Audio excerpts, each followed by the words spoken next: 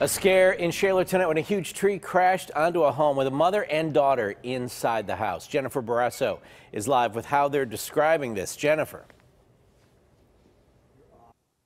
Just complete chaos, Ken, and the extent of the damage, we're talking about 100 feet trees. Take a look, a complete mess, this driveway. Take a look over here, Ken. The SUV just buried. These trees came crashing down on this house, did extensive roof damage to structural damage. And we talked to the mother and daughter here who live here, Faith Hoffman and her daughter Gabby. They're breathing a big sigh of relief tonight. They just got home and went downstairs. They said the force of the trees were so powerful, it shook the house.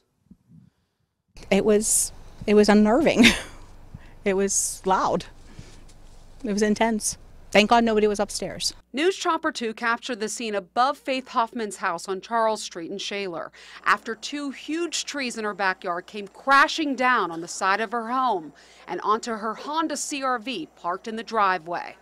Just the whole side of the house is gone. My car is gone. Hoffman and her daughter Gabby, a LaRoche college student, were in the basement ordering college books when they said the house literally shook. Just a loud crash. I mean, you can hear the branches cracking. We opened the door and we could see the tree. The two walked away without any injuries. Neighbor Marlene Boyd was on the back porch when she saw the trees come crashing down. All of a sudden I heard this crackling and I just walked out, and when it hit, it just like made me jump. Boyd ran to help her neighbors and called 911. I ran over and Faith and her daughter Gabby came out with the dog, and they said that they were okay. The mother and daughter are okay, but shaken up.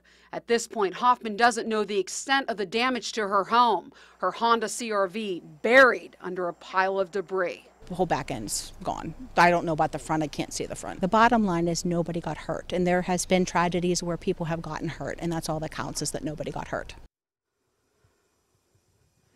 Back here live in Shaler, you are looking at the damage left behind here. And Faith Hoffman, she's an ICU nurse here at Passivant. She says that they plan on assessing all of the damage here, the insurance company, tomorrow. They are going to actually use a drone to do that. Reporting live in Shaler, Jennifer Borrasso, KDKA News.